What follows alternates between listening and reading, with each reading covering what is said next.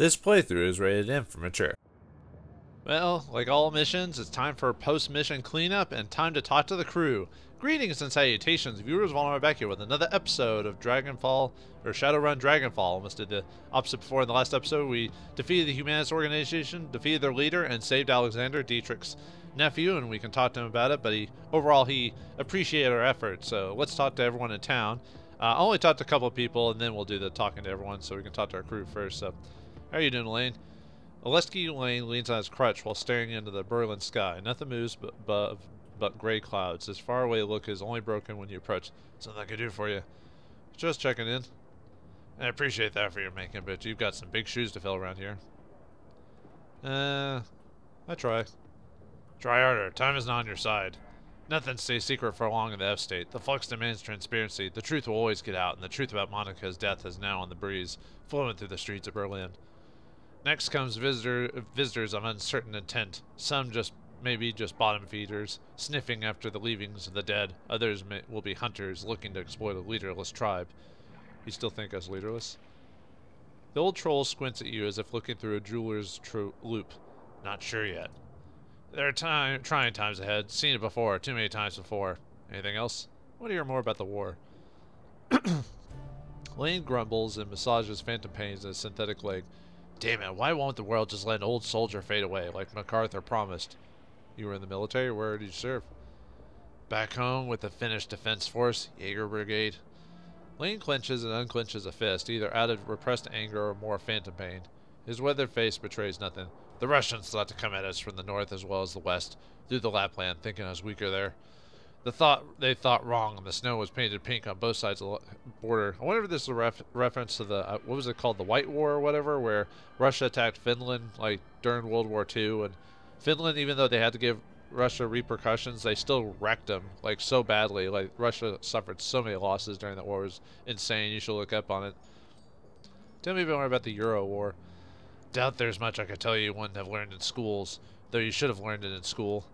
Yeah, anyway. Russians invaded. Hell, if I can remember why. World was more of a mess back then than it is today, if you ask me. They attacked Poland, Finland first. Poland broke within months, opening the door into Germany. I had no contacts in Berlin back then, mind you. Can't say how bad things were here. Had battles of my own to worry about. Sorry, I won't bother you anymore about it. Thank you. Anything else? Nah, I'll be going. But we want to turn in that, we want to go to that phone and turn in the information we got in the last episode. Yeah, we can see how Simi's doing. Simi Kim weaves an awkward dance through scattered refuse. Her two thin legs wobble and she keeps her footing throughout. The sun will come out tomorrow. Bet your bottom dollar that tomorrow there'll be sun. She's making a reference to Annie, the play Annie, by the way. We could all use a little sun down here. It's not literal sun, silly. It means tomorrow will be a better day. Monica used to say something like that. When I was tired, when I was sad, when I only wanted to sleep, she would tell me that. She told me I'd forget, that the pain would go away. Unless you have, like, chronic pain or you're at a certain age and... Oh, wait, anyway. I've lived many lives, but I've been an orphan more times than anything. It was the first story I found when I needed to get away. Anybody ever try to get you off the Sims? But I need them! Monica understood that, and Zach says they're safe. Well, Zach is a pusher, so he doesn't care if you're fixed or not. I don't know what I'd do without them. Without them, I dream, and I don't want to dream. I don't want to remember. They help me forget. They help me to be strong and smart, and I never lose anyone. And that makes it a good thing. Can't run from your problems forever. I know. So, do you like it here in Cruise Bowser? Kim turns her head so as not to look you in the eyes. Her posture is that of someone who fears the possible repercussions of her answer. It's good. I can get what I want from Zach Flash or Doc Escobil, and they pay me however I can. Monica was always nice, and Paul Amsel and the Angel is nice to me, and the Angel is nice to me too, usually. I know Monica is gone now, but I can still stay, right? Whatever you like. Then I want to stay, please. It's the only place I know. Let's talk another time. Alright. Yeah, well, I guess you can't fix everyone in this world. And I guess you're not supposed to. Free will and all that stuff. Anyway, let's talk to the phone here. Deliver the humanis donor list. The machine accepts the data upload, and only a few moments later, a certified cred stick is spat out of the coin slot. The phone's old LCD readout displays the next. Freedom, equality, information, Schlockelleiter. Walk away. But anyway, we got the payday for that. Now let's see if Dare Vine Killer is doing anything right now. Probably not. How you doing, Lucy? We didn't hire you in the last mission, but yeah. Lucy's Lucky Strike. Sorry, it's Lucky. I don't know why I called her Lucy. Lucky Strike raises an eyebrow at your approach. A burning cigarette dangles between the fingers of her right hand, and she holds a glass of scotch in her left. Blackwire, fancy seeing you again. Yeah, well, I was hoping that you'd want to chat. Oh? She takes a drag on her cigarette. Well, it covered me intrigued. What do you want to talk about? Been finding much work recently? Yeah, but the cruise in Bowser isn't the best place to do it. There aren't a ton of jobs out there if you don't have a network. You don't have people on the cruise in Bowser? No, my crew is in might. There's a lot of work out there if you can handle it, but life isn't as pleasant there as it is in the cruise in Bowser. I keep pronouncing it wrong. Sorry. She gestures at her cigarette, the tip glowing red in the gloom. I mostly visit your lovely little Kias between runs to restock and relax. It's a good place for that, nice and slow-paced. She pauses for a moment to search for a word. Quaint. Don't suppose you'd be interested in taking a permanent position on my team? Don't suppose I would. Like I said, I've got a team of my own, good people who've earned my loyalty 100 times over. I can do a little moonlighting here and there, but they wouldn't take kindly if I up and bailed on them. She takes another sip of scotch. Better that it stays like this. If you need me for a run, I'm available. You just need to pay me first. Keep saying simple and clean. Clean, simple. Yeah, we're not playing Kingdom Hearts here. Is bartender any good? Nope. It's called Der Vine Killer for a reason. The guy behind the bar is more like a Bush League sommelier than he is a proper bartender. Knows a bit about wine. When it comes to mixing drinks, he's useless. If you want a drink, I'd recommend sticking to something simple. Try ordering something with more than 2 ingredients. You're asking for trouble. Yeah, better call the Team Rocket on that one. So are you a wine drinker then? Me? No, never developed a taste for it. She tilts her glass, swirling the amber liquid inside. I'm not a big fan of sweet things. Never have been. Not even when I was a kid. I've always preferred smoke. If you don't like wine, why hang out at a wine bar? Because it's usually empty in here, and I don't like to be bothered. And as hopeless as the bartender is, it is tough to mess up scotch if you order it neat. Now, do you have another question, or... Gotta run. See you around. Yeah, see you.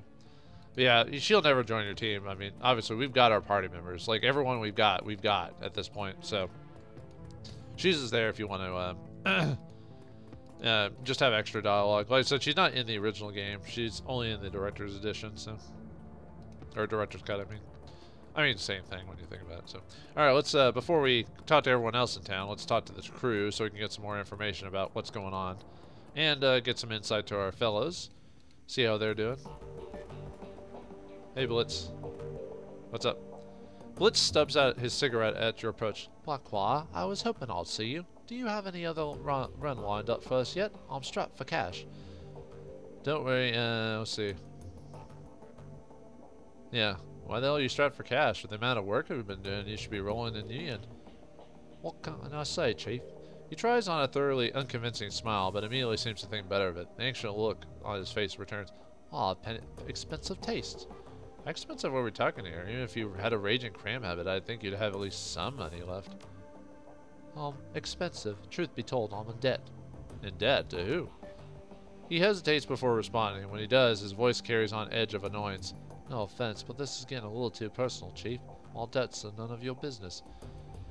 If some bookie sends his thugs here looking for you, it's gonna become my business, so talk now. Blitz shakes his head in expiration. Alright, fine. First off, you don't need to worry about anyone coming after me. My debts ought to be a bunch of old contacts. If I don't pay him, I'm gonna lose him, and in this line of work, it isn't smart to burn bridges. Second, before you ask, those debts are for services rendered. I was in a tight spot. I needed some help, and I threw around a lot of IOUs to get it. Third, and finally, the trouble I was in involved a girl. I'll tell you about it if you ask me to, but we're verging deep into personal feelings territory, so if you don't want to hear me sob over my ex-girlfriend, you'll drop the subject now. Yeah. Yeah, go ahead and tell me. I'm interested. Blitz meets your gaze for a moment, then looks away and sighs. Alright, where to begin? I met Amelia in Dragonfall. She was the first person who ever was more important to me than myself. I was crazy about her, Chief. To this day, she's the only person I've ever met who could out-deck me, and the real kicker is that she wasn't even a decker by trade. There was nothing she wasn't good at. I liked to dabble in rigging, but Amelia, that girl could pick up anything that set her mind to. That reminds me of Bridge over Terabithia. We all know how that ended up. So, yeah, sounds like a hell of a girl. She was. She just made things right. No matter how stupid I was, no matter what I got myself into, she made it wrong. I don't think much of many people, Chief. Emotional attachments aren't really my thing. Love seems like a diluted word these days, so I won't waste it on Emily. Let's just say she was important to me. And then I lost her. I didn't know what was happening. It came out of nowhere. One day, she was just gone, along with most of my decking gear. The only explanation was a handwritten note on old-fashioned paper. Leave me alone. That was it. Been together for years, and that was all she left me. Out in this beat-up old cyberdeck. Naturally, I freaked. We had our share of arguments, and we never had a huge blowout or anything. I can't think of anything that would drive her to do a thing like that. Mostly I felt hurt, so I searched for her in the real world and in the Matrix. And when that turned up nothing, I started tapping my contacts. And that was when I started racking up debt. So, did you find her? No, she's gone, Blackwire, without a trace. I looked high, I looked low, I poked into everything I could think of, and my contacts did the same. He shakes his head. She's gone, Chief. At this point, I've accepted that, but I still have to repay the debts. Yeah, I'm surprised that you've given up so easily. There must be someplace you haven't looked. He blinks. I don't know, Blackwall. I really did look everywhere, at a great personal cost. If she means that much to you, you owe it to yourself to try. Yeah, you might be right. He shakes his head. Fuck. I thought I'd done with this, but you're right. With some kind of closure, I'm never going to be at peace with this. Thanks for the talk, Chief. I'll let you know how it goes. You do that. Good luck. You have any other dialogue, or is that it? As you approach Blitz, he gives you an easy smile. Hey, Chief, what's up? Any thoughts about the last run you'd like to share? Never been a big fan of polyclubs in general, let alone a bunch of swan-like humanis. How an idiot like Stahl could attract so many followers is beyond me. Hey, dude, like if you have the charisma, I mean, even serial killers have and crazies like Marilyn Manson, for example, or stuff like that. It's, I don't know, man. The human mind is strange. On the plus side, he's dead now, so that's good. He shrugs. I don't know, boss. If you're hoping for something more profound, I'd talk to one of the others. Talk to you later, Blitz. So he's looking for a girl, huh? He got his stuff got snatched, and he still cares for her. Anyway, let's talk to Dante. You look down to see a pair of bright eyes set in a scruffy-looking face looking back up at you. Dante, Monica's old dog. Looking down at those huge brown eyes, you see intelligence and sadness. On some instinctive level, he must know that his master is gone. Dante lets out a small whine that rubs his head against your leg. Oh, I guess the same dialogue every time. Play dead. It seems that he doesn't know that one. Sit. He sits. Pet him. Woof. Buzz, your girlfriend. Woof. No. Hey, Dietrich. If it came through for me, boss. If you ever need anything from me, anything at all, you can call on me. I'll come running. How's Alexander holding up? He's a good kid, that nephew of mine. Give him some time and he'll shake Stahl's programming. It might take a while, but he'll adjust to life here in the Crescent Bazaar. In the meantime, I found a good home for him. Samuel's agreed to take him in. Is that wise? Samuel's employers have no love for humanis. Most of them don't even like humans. Best thing for a kid will learn through inversion. If he stays with Samuel's group, he'll have no choice but to interact with metahumans. Soon enough, he'll learn they're no different than anyone else. First few days will be rough, no question, but he'll make it through. Come out on the other side a better man for it. He seems like a tough kid. I don't doubt that you're right. Teacher claps you on the shoulder. You're a good man, boss. On the other things, remember when I was telling you back before we climbed into the van? Yeah, you're saying that the Dragon Slayer was happy and that you've been given a reward? That's right. Thanks to our, no, it's not mince words, heroic actions back in that swine pit, the Dragon Slayer has seen fit to grant me his favor. His grin widens. And now that I know what that means, what can I do with it, and what I can do with it? Well, don't keep me in suspense. He gestures at the ground near his feet. This. As you watch, the spot that Dietrich is pointing at begins to glow. Lines of force spread out in a scintillating web, and a feeling of raw power suffuses your body. I've just torn open a channel between myself and the Dragon Slayer. That power that you feel is his power, pouring through the ether and into that spot. If you're familiar with ley lines, it's the same basic concept. I consecrate a patch of ground, and as long as I stand at that spot, all my magic gets stronger. He crosses his arm over his chest. Not bad, huh? Yeah, you basically create a ley line wherever you want, so you can always keep Dietrich's power improved if you just set him in one spot and just kind of buff everyone and all this other stuff. So that's a pretty good ability. So, what about another mage or shaman? Could someone else benefit from one of those channels too? He shrugs. Don't see why not. Like I said, it's basically a key ley line. As long as you're on the Dragon Slayer's good side, I don't see why you couldn't use it. My idol, he isn't stingy with his gifts. Anyway, boss, I want to keep fiddling with this, learning to properly control it, and I'm sure that you're got things to do as well. You take care of whatever else you need doing, and by our next run, I'll be ready to use it. Sounds good. Take care, Dietrich. You too, boss. And we can talk to him again about just the general interest about the mission. Dietrich greets you with his familiar wry smile. Like, well, what's new? I'm curious, Dietrich. Why did you switch from fronting a band to running the shadows? Honestly, working the stage is getting boring, boss. Spitting and screaming at the world was fine and good when I was a kid, but it just didn't do it for me anymore. The Dragon Slayer wanted me to fight a real enemy, so I left the band behind and I turned to the shadows. He shrugs. I don't know, guess I figured that'd be the best way to find one. Considering current events, I'd say that you're not wrong about that. Yeah, I guess not. Feels kinda daunting, truth be told, but it's exciting all the same. I've been looking for a worthy adversary for a while now. It's kinda satisfying having a white veil to chase. How long have you been looking for a real enemy? He shrugs. Not too long, ever since I took down the last one. The last one?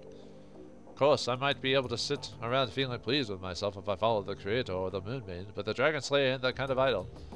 If I'm not drinking, I'm fighting. If I'm not doing either of those things, I'm looking for a bigger, better fight to get in next time. Dietrich produces a flask from his jacket pocket and raises it in salute. It's a remarkably simple code to live by. Who was the last one? Gang boss, a great big orcish bastard called the Vauldemare, led the local chapter of the Horde. I've had my sights set on him and his for a while. They'd hurt a lot of people, and I figured they'd pose a challenge. Wasn't wrong about that, but I took him out to all the end. You know, you don't do a lot of attacking stuff in the game, Dietrich. You're more of a buff or support character than anything, but... Dietrich, when does this pattern end? Well, boss, the way I figured, it'll end when I pick a fight that I can't win. He smiles sadly. Might be this one, might be the next one. It'll be hard to top a great dragon. But that's the way the Dragon Slayer wants it, and who am I to refuse him? Abruptly turns away. That's enough talk for today, boss. Besides, you've got other things to do, I'm sure. Thanks, Dietrich. And we can talk to him one more time about the mission. Oh, never mind. Okay, I've got nothing more to say, boss. Let's talk about this run taken care of, and you can hit me up again later if you want to talk. I should have asked him about the mission first and then about the Dragon Slayer. It's not a big deal. Alright, let's see. Don't need to go in the stash. We'll do the mission computer in a second, so.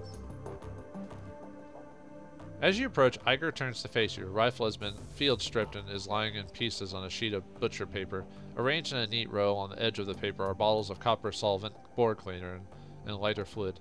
I feel a sleet of returns. What do you need? Any thoughts about the last run? After all that moral ambiguity that we've been wading through, hitting Humanis was incredibly satisfying. What they had planned, it makes my blood boil just thinking about it. The thought of Star lying dead on the ground brings a smile to my face. I hope that he enjoys rotting in hell. You said that you had concerns about me. I'd like you to voice them. She shrugs. Alright, if that's what you want. You're agreeing, Vagfire, to agreeing to lead this team. That's my professional assessment, and yeah, I'm concerned about the situation. You can alleviate these concerns by doing your job and doing it well. Those are the only things that'll fix this is time. I'm not going to let history repeat itself, Vagfire. That won't happen on my watch. Iger, I thought we were past this. You said that you don't... Let's see. No, yeah. Iger, I thought we were all past this. You said that you don't blame me for Monica's death. I don't. That's not the history I was talking about. Let's just say that I had bad luck with underexperienced teammates, and we leave it at that. So was there something else that you want to talk about, or can I get back to cleaning my rifle? I'd like to hear about your time at KSK. She shakes her head. No, not in the habit of sharing war stories, Blackfire. Not with the people who never served. What do you think? What, you think I wouldn't understand? No, it isn't that. You've been under fire before, you get it. But I don't share your war stories with civilians. You may be a Shadowrunner, but you were never a soldier. It doesn't have to be a war story. I just want a better idea of who I'm running with. She looks at you in the eye for a moment, evaluating. Finally, she shrugs. Alright, Blackfire, you win. I owe everything to my time at the KSK, from my street name on down. So you tell me what you want to know, and we'll see where it goes. So, tell me how you got your street name. Blackfoot and I was in basic training. A fellow recruit made a vulgar joke at my expense. He said that it reminded him of the north face of the Eiger in the Bernese Alps. Huge, beautiful, and dangerous to climb. His tone led to little doubt as to what sort of climbing he had in mind. Hey, you know, he's a man of culture. I respect him. I think that he's trying to proposition me in his clumsy way, poking me in front of the other recruits to try and provoke a reaction. She shrugs. Anyway, he got one. I broke 3 of his ribs, and the name stuck.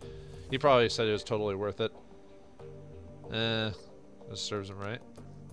Iger regards you with a critical eye. You might actually mean that, but you may just be trying to get on my good side. Well, I have to admit, your reaction does sound a bit extreme. She shakes her head. My reaction wasn't extreme. It was necessary. If I hadn't broken that twit's ribs, the name Igo wouldn't have meant a difficult sexual conquest to whole barracks full of recruits. That's what I would have meant to them. From that point on, my whole accomplishments be damned. Thanks to what I did, my new name meant the troll who doesn't take shit from anyone. Instead, it's a name I'm proud to go by, and I've hung on to it ever since. Iger pauses for a moment, then looks you in the eye. A bit of advice, Vagvire. If anyone ever puts you in a position that he put me in, if he demeans you in front of your unit, whatever his intent, the appropriate response is to put the person down. Hard. Quite out on the field, nothing will kill you faster than losing the respect of your team. By that logic, I should have broken your ribs out after Monica died. In your place, I would have. She looks you up and down and praising you. Not that you would have succeeded if you tried, but in terms of saving face, it would have done wonders. In all seriousness, Akvaya, I'm sorry that I put you in that position. I shouldn't have, and I acknowledge that. She straightens. Need anything else, or can I get back to prepping for our next run? Who is in command? Metzger. Best leader I've ever had the pleasure of serving under. Her face clouds. He was a hell of a man. But he went down with the rest of the team. Everyone but me. Tell me about your team, or what happened to the team. She shakes her head. Oh no, that's one story I won't be telling. They died, that's all you need to know. Well, how about the team in general? Tell me about your team. She nods. Fair enough. I guess that you've done that. There were 8 of us, 2 commando squads working together as a single unit. Schmidt and Lang were combat directors. Wolf was our rigger and combat engineer. Fleischer handled demolitions. Braun was a medic, and the rest of us, Metzger, Kruger, and myself, were weapons experts. Our missions were extraterritorial, technically illegal, but important enough to justify the risk. We'd been sent across the border into Poland. The Russian mafia had set up a cottage industry and human trafficking all along the Odnese line. It was our job to disrupt. Now, if you have etiquette security, you can ask her some more information. All it is extra dialogue. If you don't have it, it won't bust her storyline or anything like that. It's just a way to get extra dialogue since I don't have it.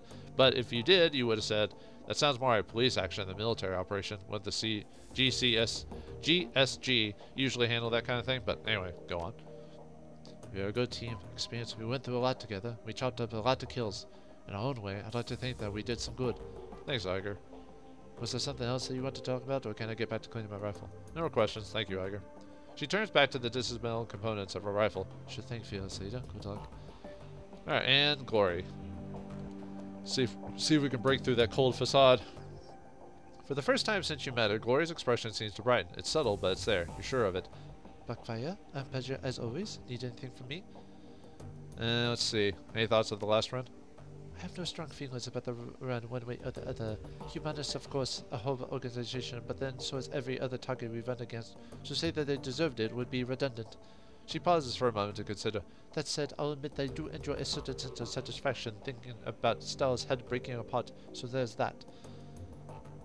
How you doing? Let's see. If I didn't know any better, I think you were warming up to me. She studies your face for a moment before responding. I suppose that you might say that. I don't talk to many people, Vagfire.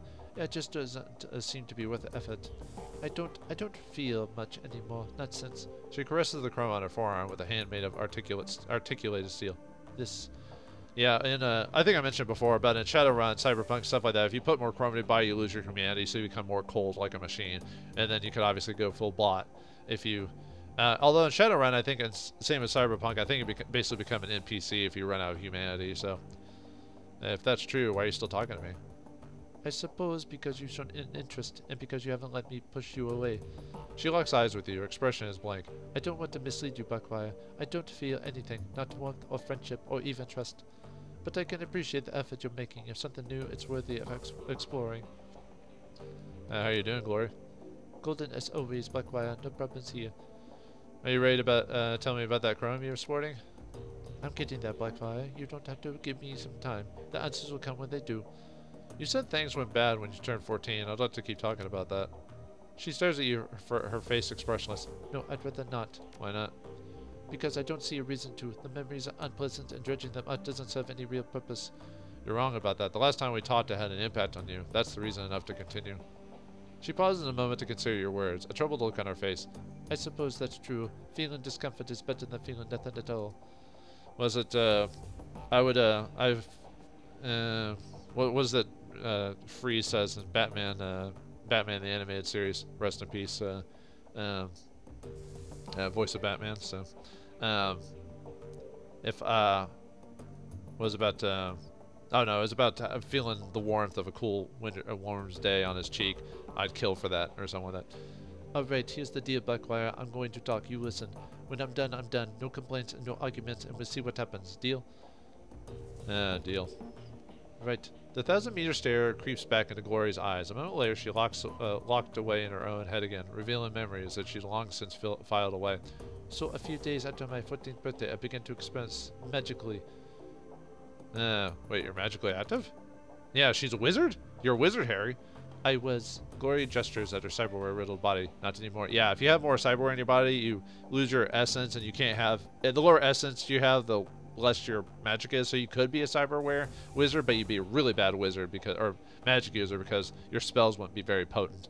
So there's another long pause, and Glory becomes more animated. Anyway, I turned 14 and I awakened. I don't remember how my parents found out about it anymore. I think that my dad caught me playing with a tiny city spirit that I coaxed out of a pile of garbage, something like that. With everything that happened afterwards, these days are kind of a blur. What I do remember is my father's response to the revelation that his little girl was a witch, a hex. He beat the living shit out of me with his fists, and then his belt, and then the claw hammer that he grabbed out of his toolbox. A claw hammer? Jesus. After the while my mother was screaming and flailing at him, she took a couple of looks with the hammer too. Ugh, it's a miracle that you survived. I'm just lucky, I guess. So finally, after what felt like an hour, Dad stopped tuning me up with a hammer. I had broken ribs, a busted arm. I couldn't see out of my left eye, and my entire right side was covered with one giant bruise. I was bleeding all over the place, making a real mess of the carpet. The old bastard spat on me, his bleeding, crying daughter. He spat on me and told me that I was des Terfleurs here, the devil's whore, and he kicked me out of the house. As I was crawling away, my father told me that if he or any of his cruising bitter brothers ever saw me again, they'd treat me as the Berlin chapter treats the enemies of God. If you're not familiar with how the Kreuzritters here in Berlin deal with heretics, it's decidedly less pretty than what my dad and his buddies did to their victims. I got the hint, and the next morning I hitched a ride out of Stuttgart. You're a human girl, presumably with an ID. Why didn't you go to the hospital? Oh, I did, but not in Stuttgart. If I went to a local hospital with that kind of injuries that Dad gave me, there'd be questions, and I couldn't afford to stay in town any longer than I had to. Even if my dad wound up getting arrested for beating me, the rest of the local Kreuzritters would have found me, and I would have wound up skinned alive and thrown into the neck car. I wound up in Tübingen.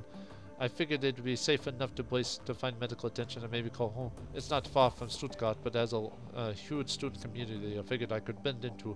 In the university there was a decent magic department. My ride dropped me off at the university hospital, and they patched me up pretty good. Had some questions for me about how I got so beaten up, but I lied and told them I'd been mugged, which played nicely into my complete lack of cash, credit, and identification. Glory pauses for a moment. She looks down at the floor, then fixes her eyes on you. She's visibly tense. We're going fast forward through the next few years. I was a kid on the street, and I got by the best I could, doing whatever I had to. The rest you can leave up to your imagination. Good? Yeah, you can imagine what she did to survive, so... you did what you had to. I'm no stranger to that myself. I don't think anyone working in the shadows is. She nods. I figured you'd understand. So anyway, I lived on the street for a few years. Got used to being hungry all the time and got used to being rained on. Got it. I was painfully aware that I had magical talents, but without any kind of training or guidance, I didn't really know how to use or develop them. Truth be told, they scared me, so I was more or less ignored them. So it just sort of went like that until a few days after my 17th birthday. Then I met Marta, and everything changed. Marta was a sweet girl. At first I took her for a street kid like me. Her clothes were a little ratty, and she seemed comfortable being near me, but she also looked well fed and happy, and those were two things I hadn't been in years. She started hanging out, and before I knew it, there was happening. I was in love. There was a genuine attraction between Marta and me, I think, but I also thought that a lot of my affection for her came from the fact that she was the first person in years to give a damn about me. She cared, and I loved her for that. Glory pauses. She looks flustered. Her composure cracked. Keep going, Glory. Yeah. No, bringing out old loves, you know, and all that. She stares at you for a beat and then nods. A few ragged breaths later, she continues. Marta told me about the place where she'd been hanging out. She invited me to join her. It was called Frustel, the fireplace, and it was sort of a commune for disposed youth. It turns out that a lot of the street kids I'd known over the years had moved there. The way they'd been disappeared, I assumed they'd been kidnapped or killed, or had gone back to their parents, but they were there. I remember being kind of angry about it, like, how did everybody get the memo about this but me? Marta calmed me down, and she was good at helping me work through my feelings, and I wound up following her to Fristdale. To a street kid, it was basically paradise. The owner, a guy named Harold, had set up this little farm just outside Tübingen in the Schönenburg forest. The Schönenburg is officially a nature park, but not many people go there nowadays. Too much fear the paranormal animals, I guess. Anyway, park or not, it was plenty big enough for us to hide in. It was also safe and pretty, and the farm was well stocked with food. Most importantly, Fristdale gave us a sense of community and stability that we never had on the street. We loved Harold for that. He became like a surrogate father to us. Glory pauses again, and you recognize the distinctive flush in her cheeks. She seems to have come out of her reverie once again. That's enough for now. I need to process all this, and I don't want to continue forward until I've had the chance to do that. I know that all this happened years ago, and I guess it's still pretty raw to me. So I guess I'm going to ask you to give me some space for a while. She turns away, and frost begins to creep back in her voice. We can pick it up later. Man, she's had a life. Well, let's talk to Amsel and see how about the house. Blackwire, welcome back. I have news for you. In your absence, I've been looking into the Harfield Manor. Whatever Firstwing is up to is both large-scale and well-funded. I've uncovered a money trail leading from holding companies all over the world to an offshore fund with a dummy address. From there, all of that freshly laundered money flows directly into the Harfield estate. Wait a second, why would the Dragon have investors? That doesn't make sense. It's doubtful that the Firewings pawns even know that their money's going. This is typical of draconic plots. Uncover a stream of money flowing behind the scenes, and there's a fair chance that you'll find a dragon at the receiving end of it. To a dragon, conspiracy is second nature, just like a D&D. But Firstwing was different. She didn't scheme or plot, she acted. Yes, and look at where it got her. When the Firewing launched her attack on humanity, it was an act of hubris. She lashed out because she didn't consider our species to be a threat. It would be equally hubristic for us to assume that she will make the same mistake twice. I mean, dragons could take over the world. I mean, have you not seen Rain of Fire? I will continue digging into this wall, and the team tackle your next run. With luck, I have more information to share upon your return. Sounds good, Paul. One last thing, Blackwire. Elite was able to restore the readable surface of one of the Green Winters DVDs. If you'd like to take a look, you'll find it sitting beside the player. Just one of them? She's still working on others. Many of them are extensively damaged, and getting anything out of them is proving to be quite a chore. She's told them that she'd be in touch when she makes any necessary headway. Thanks, Paul. Why don't she just use a disc buffer? Anyway, yeah, we can watch one of the DVDs now. Okay. Load the second DVD. Play track 1. Let's see. The software of the spinning DVD is punctuated by occasional rattling sound. The scratched LCD display comes to life and the menu fills the screen. Play track 1. Screen goes black for a moment. Then Green Winters appears on the screen. The timestamp on the video reads 2054-11-11. Alright, as I said in my last recording, I've been having trouble finding hard facts on Firstwing, so I thought I'd open up things a bit. Let me see what the rumor mill has to say. The screen jumps and Winters appears in a different location. He is now clutching a mug of soy calf in both hands, and there are bags under his eyes. Well, that was a landing, assuming that any of it is true, that is. So, for the past 5 hours, I've been poking around some of the crazier French theories related to the dragons and the SOX. As a reminder, the SOX is an irradiated wasteland between France and Germany. Got zoned off back in '08 after the Cantonam GAU reactor meltdown. Anyway, there are all kind of rumors floating around about the place. I've heard stories about a walled city in there that operates on the survival of the fittest, kill or be killed basis, sort of like a nightmare version of Berlin. All the anarchy, but none of the stability that the F-state provides. The radiation, poison, cancer, and pollution are just the icing on the cake. So when Adrian helped the Luftwaffe shoot Firstwing down, she crashed in the SOX. That much is well known. What isn't as well known are the modern day myths that arise from ever since, and tonight I've heard an earful.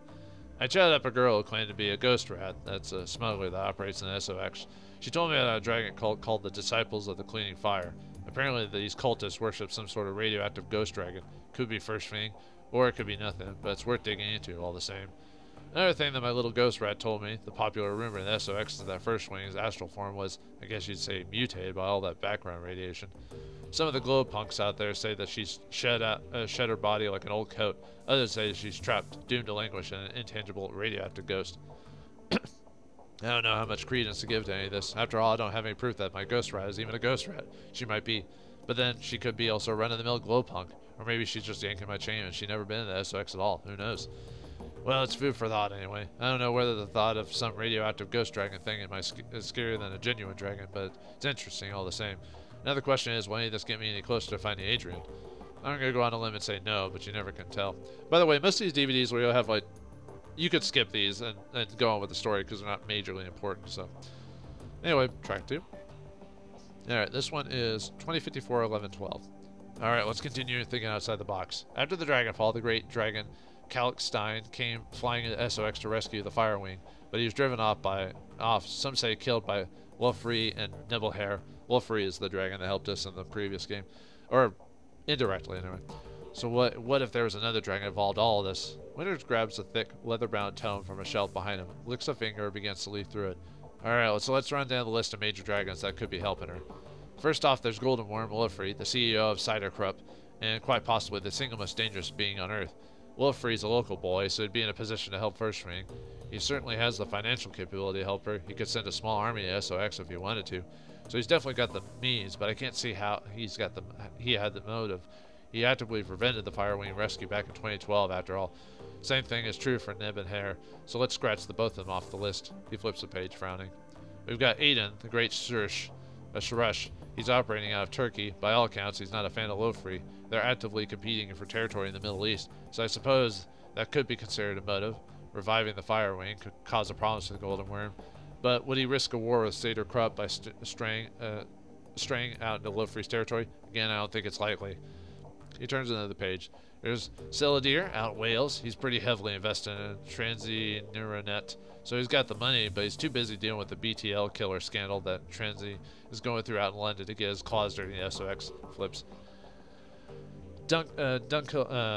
Dunkelzahn out in the UCAS. That's America, by the way, for those who are curious. He pauses, shakes his head, then he slams the tome shut. No, this is a waste of time. The more I think about it, the more convinced I am the Firewing is acting alone. Dragons don't cooperate unless they absolutely have to. After all, why bother making nice with your equals when you've got an entire planet full of pawns at your disposal? They don't need to work together. They just have us to exploit.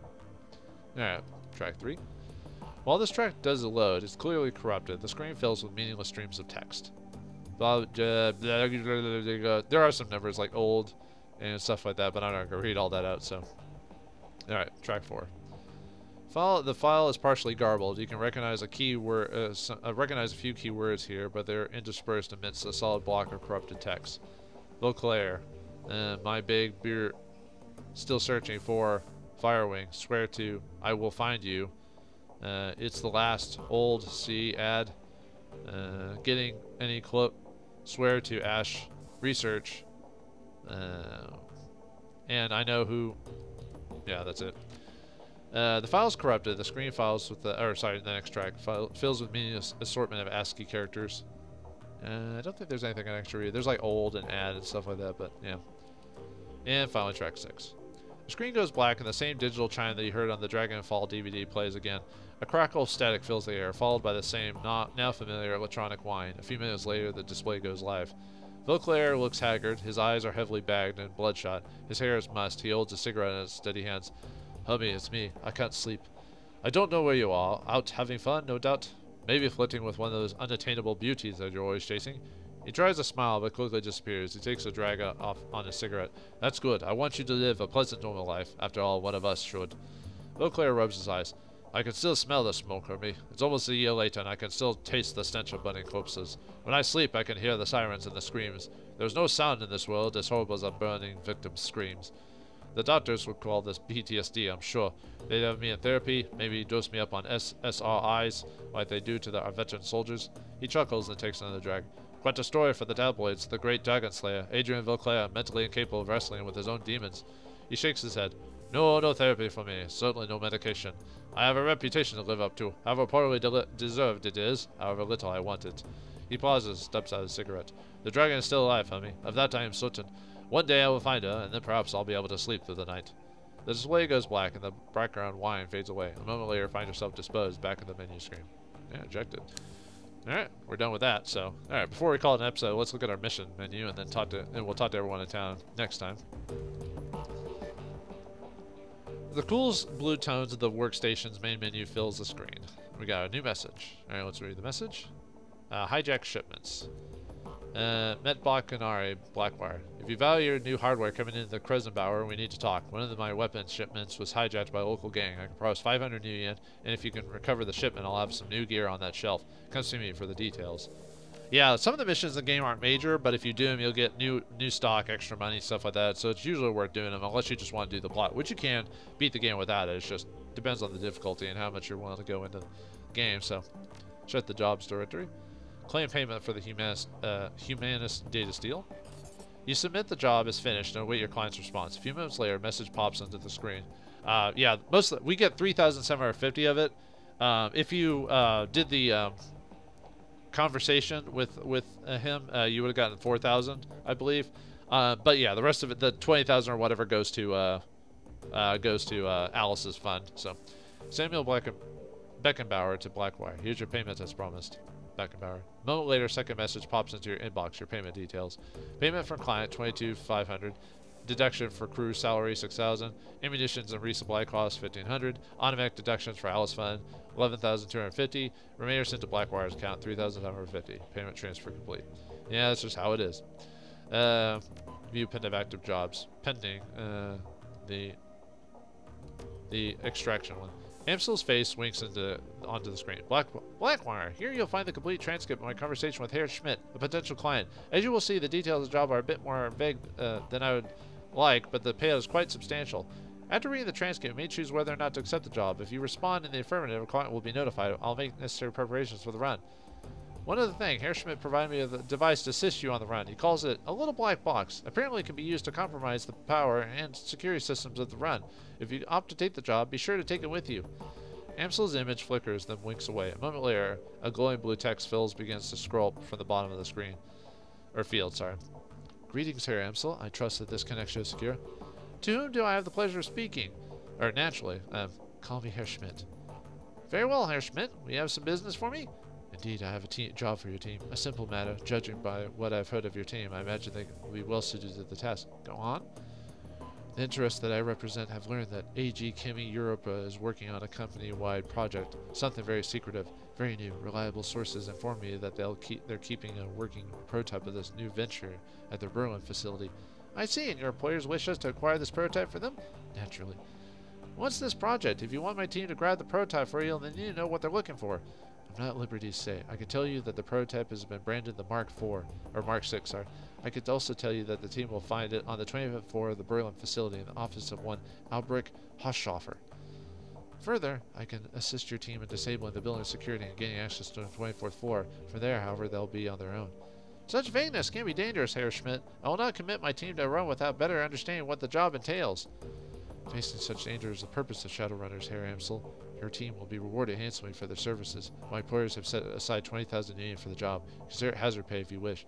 Make it 25,000 yen or look somewhere else. 22,500 yen. Final offer. Very well. I'll pass your offer on to my team. Are there any other further details you can provide? Hoschhofer's office will be locked behind a vault door. The lock is old-fashioned, of the mechanical variety. I'll provide your team with a copy of the key.